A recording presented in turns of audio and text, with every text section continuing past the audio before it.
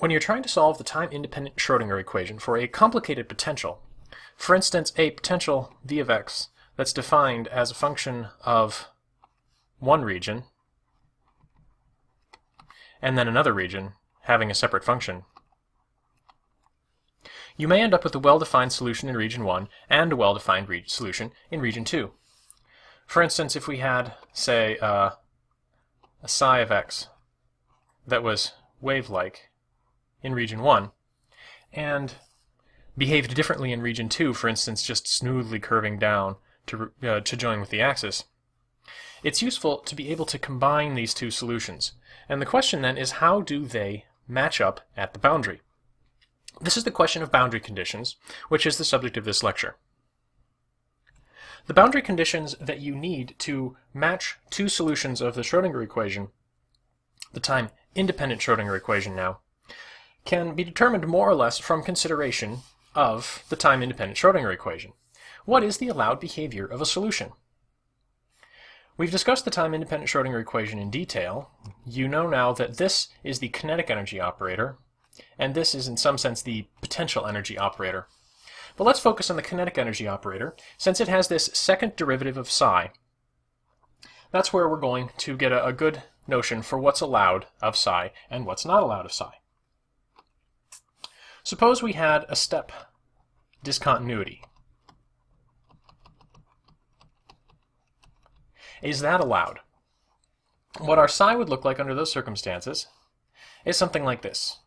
Maybe we have a psi that comes in on one side and goes out on the other. If this happens in an infinitely narrow region, we say psi is step discontinuous here. If we wanted to look at, for instance, the kinetic energy associated with a step discontinuity like this, we're going to need to take a second derivative of psi. So if I take the first derivative of psi, the first derivative of a step function is a delta function. If it's not obvious why that's the case, think about what you would get if you integrated from one side of the delta function to the other side of the delta function. If you integrate from, say, a point here to a point here, you'll get 0. If you integrate from a point here to a point here, you'll get 1. Or you'll get some multiple of 1, depending on if you're, say, multiplying by a delta function, like 3 times a delta function or 5 times a delta function. You get 3 or you get 5. So as a function of integrating from this point to this point, you would get 0, 0, 0, 0, 0, some constant, and then increasing your upper limit on your integration doesn't change your final answer. So integrating a delta function from some point on one side of the delta to some variable point gets you a step. And that's more or less, if you go back to the fundamental theorem of calculus, what you expect if you say integrate the derivative as a function of the upper limit of the integral. So the first derivative of our wave function psi here gives us a delta function. If I take then a further derivative, the second derivative with respect to x of my wave function psi, what I'm going to get is going to be the derivative of a delta function. It's going to be 0 away from the step and go both to positive and negative infinity at the location of the step. So the derivative of a delta function is a little bit strange. This is going to, first derivative is going to act like a delta function, second derivative is going to act like a derivative of a delta function. What does that mean? Well, consider calculating the expected value of the kinetic energy. The expected value of the kinetic energy can be expressed as an integral of the complex conjugate of the wave function times kinetic energy operator acting on the wave function itself, integral dx. Now, if we're looking at a discontinuity here, the second derivative of our wave function, which is what we get if we're looking at the kinetic energy operator, is the derivative of a delta function. So we're going to end up with something that's the integral of psi star times the derivative of a delta function. I'm leaving off proportionality constants because I'm more or less just trying to argue whether or not this is feasible. So don't quote these as strict mathematical equalities.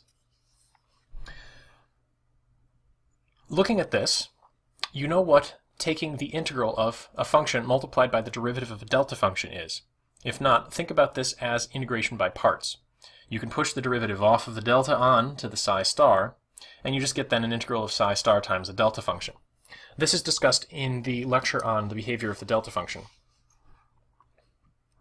So what this is going to give us is the integral of the derivative of psi with respect to x, psi star, times delta of x dx.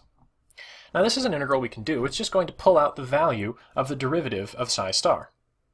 But what's the derivative of psi star? Well, the derivative of psi acted like a delta function.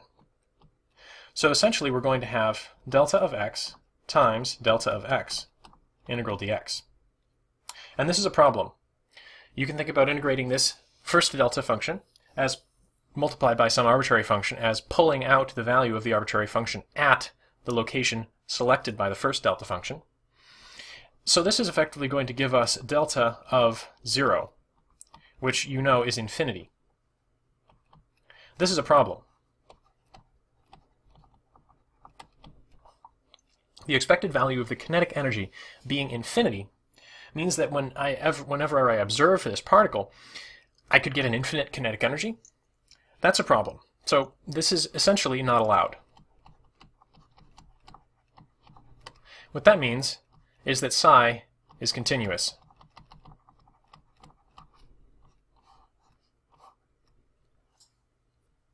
The other interesting condition that I'd like to discuss is what happens if we have a discontinuity not in psi, but in d psi dx.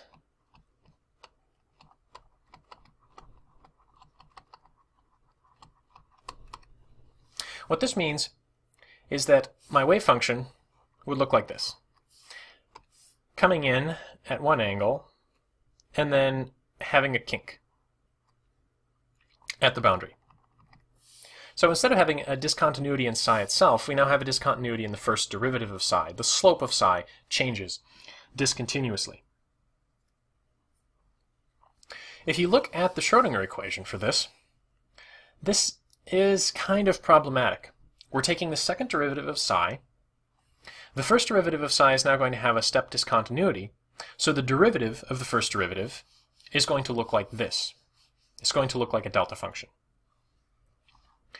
What that means is to draw that out, d squared psi dx squared plotted as a function of position is going to look like a delta function. The second derivative of psi goes to zero, or goes to infinity at the discontinuity. But this isn't necessarily a problem, because there are other pieces of this equation that we could balance things out with. For instance, if the potential goes to infinity at the boundary, we might have something that we can work with. So this is a problem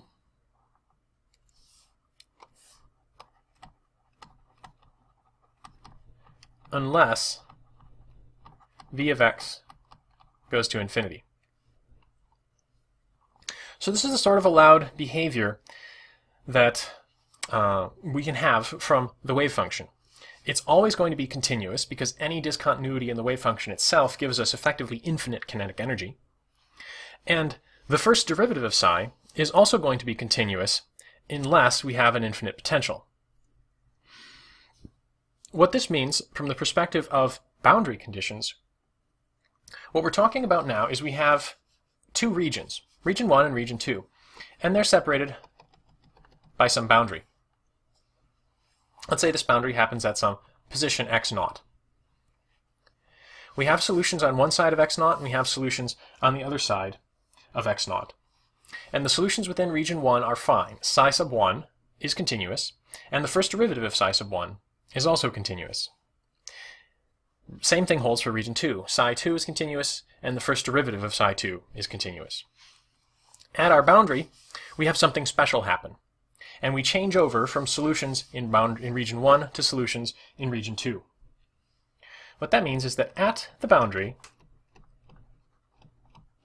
we have to have allowed behavior for psi, and what that means is that psi1 evaluated at x naught must be equal to psi2 evaluated at x naught.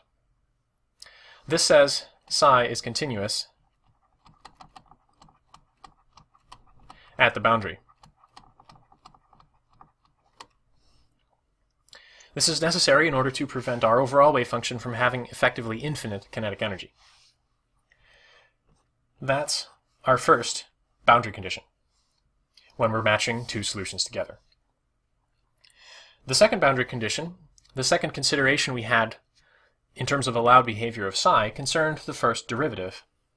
So unless we have v of x go to infinity at x naught, we have d psi 1, and I'll write this slightly differently, d psi 1 dx evaluated at x naught must be equal to d psi 2 dx evaluated at x naught. What this says is d psi dx is continuous at our boundary. This is our second major boundary condition, and this holds unless v of x goes to infinity at the boundary.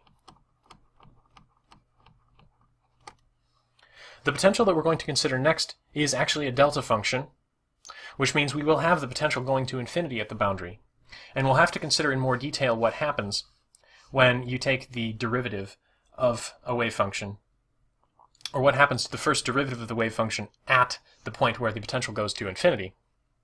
But overall, these are our boundary conditions for the wave function, solely on the basis of consideration of allowed behavior of psi. As an example, consider a potential step.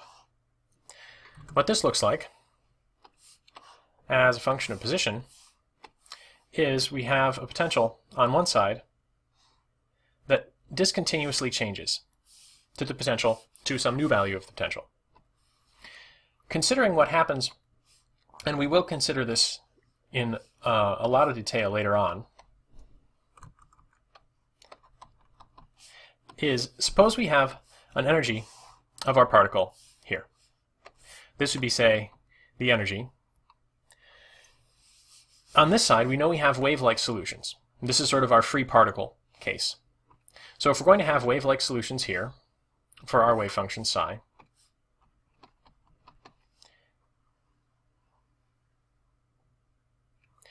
on the other side of this boundary, we know we have to have psi curving away from the axis since the potential is higher than the energy. And if we're going to have something normalizable, we have to have the wave function just sort of come in and kiss the axis. So we're going to have solutions in this region, and the solutions in this region are, we'll see, actually end up looking like e to the minus x. And we have solutions in this region that look like sine of x. And if we're going to match solutions that look like sine of x to solutions that look like e to the minus x, we're going to have to carefully tune the constants that multiply each of these. And we're going to have to actually consider also adding a phase to this sine function. So we have 2 degrees of freedom here, our normalization and the relative position of this function on the axis. And we have our degrees of freedom in this region as well. And in order to come up with something that satisfactorily solves the Schrodinger equation, we'll have to match our constants. We'll have to have the right value of the energy, we'll have to have the right normalization of our sine function, we'll have to have the right relative position of our sine function, and we'll have to have the right relative amplitude of our exponential function. And we'll discuss this in excruciating detail when we get to talking about the finite potential well, where essentially we have 2 steps. And we're curious what sort of states we can have that are confined to the space. But for now, that sums up our boundary conditions. I'm going to go back a slide just to highlight them again. The wave function itself is continuous, and the first derivative of the wave function is continuous unless the potential goes to infinity.